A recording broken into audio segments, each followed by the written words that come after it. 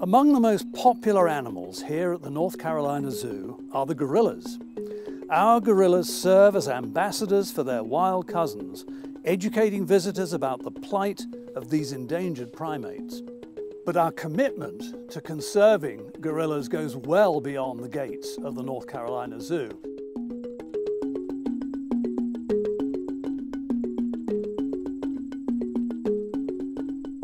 In the countries of Cameroon and Nigeria in West Africa, we're helping to save the last of one of Africa's most endangered apes, the cross-river gorilla. By working with partners in government and with other conservation organizations, we're helping to guarantee that this remarkable animal will be around for future generations to see and enjoy. These gorillas, shown here in Cameroon's Limbe Wildlife Center, were thought to be extinct until they were recently rediscovered in the remote highlands of the Nigeria-Cameroon border.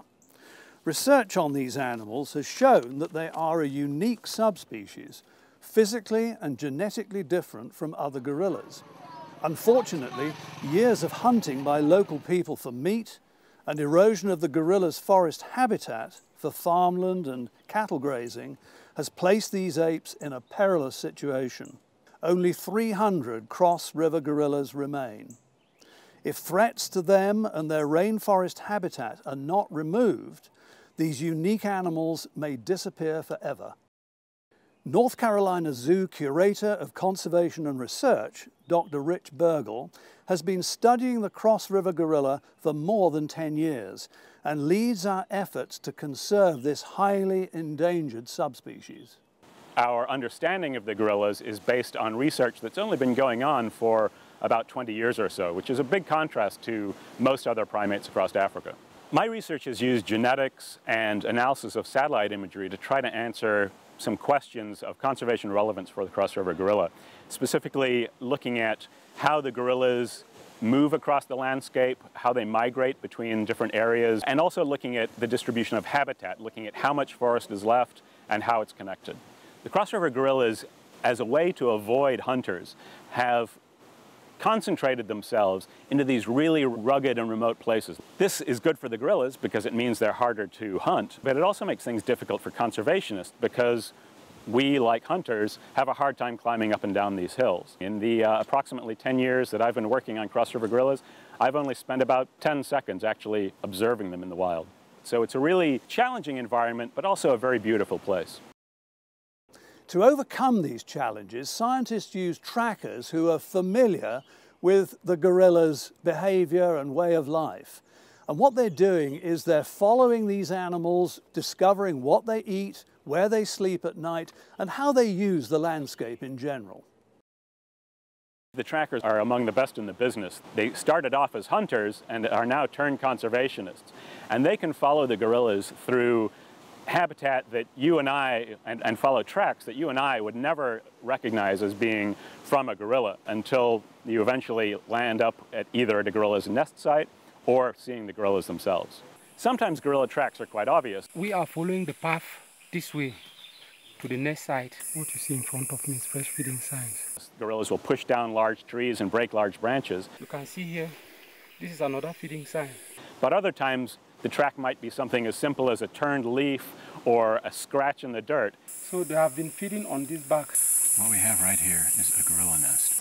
Every night, each gorilla, young animals and adults, makes their own nest that they sleep in. So one of the ways that we can figure out how many animals there are, how many gorillas there are in a group, is by counting the number of nests.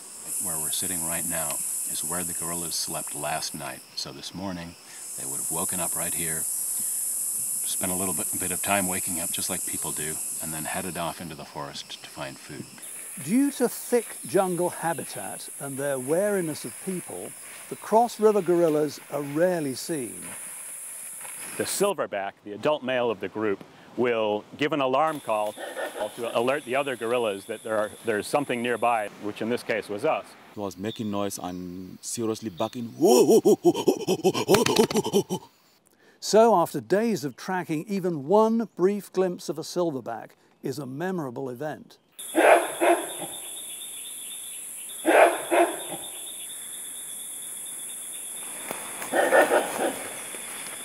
For cross-river gorillas, that was a really good sighting. In all the years that I've been working on these animals, that's the closest that I've seen them, and that's the first time that I've ever been actually charged by a silverback. Gorillas eat a wide variety of plants in the forests. Researchers find evidence of their daily diet while following the gorilla's trail.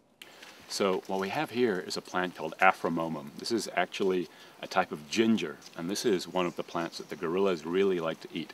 They eat both the fruits and the stems of the fruit. What they do is strip off the outside of the plant to reveal the soft center here, and they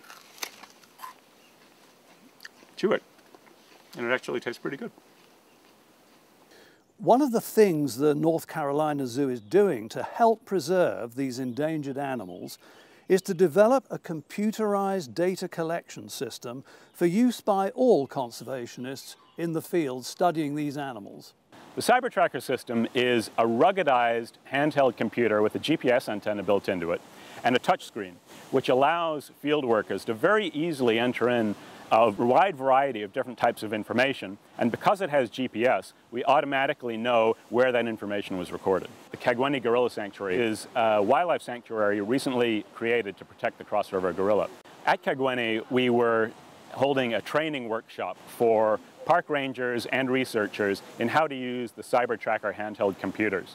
So we spent the first couple of days getting people familiar with the system, how to input data into the system, and then we actually went out into the forest to give people the experience of actually using the CyberTracker units to collect the kind of information that will be used to better conserve the gorillas. So with everybody using the same devices, collecting the same information, we'll be able to get a much better idea of what's going on with the gorillas and in the forest in general, and using that information, we'll be able to better conserve the entire habitat where the gorillas occur.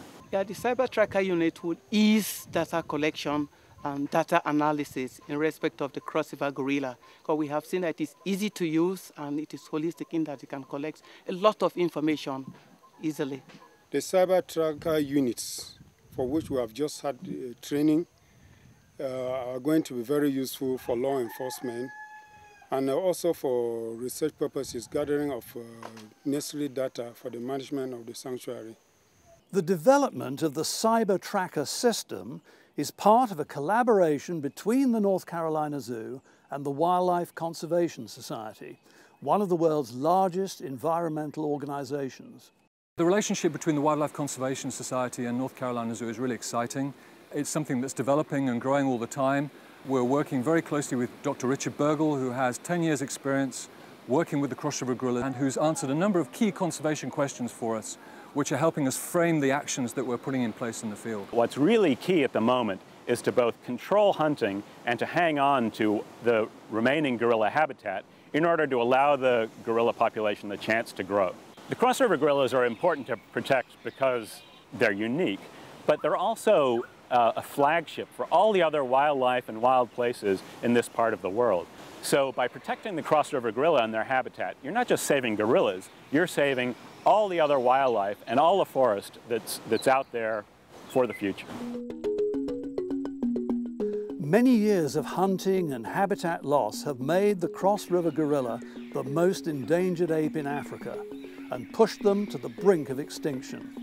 However, the North Carolina Zoo's conservation work in Nigeria and Cameroon is helping to reverse this trend and to ensure the survival of these unique animals. By working with partners in government and other conservation organizations, we're helping to guarantee that these unique animals and all the other wildlife with which they share their forest home are around for future generations to see.